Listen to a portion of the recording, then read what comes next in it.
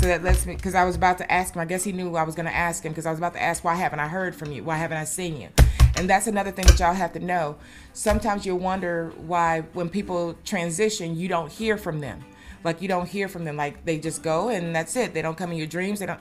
The reason why is because once they go on the other side and they, get their next assignment, or they create their next assignment, and they start that assignment, which means they've come back here in some other form, it's kind of hard for them to go back and forth, back and forth. But when they absolutely have to, when they absolutely have to, because I had that happen with my cousin Patrick. Connie, you know who Patrick is. You know that story, and I'll have to explain that someday. Not into the great detail as you know, but I'll have to explain that. But case in point, I was just about to ask in my spirit, why come to Uncle Dump? Why come I haven't seen you? Why come I didn't hear from you?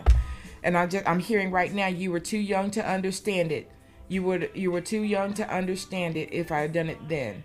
And he had to go ahead on his assignment.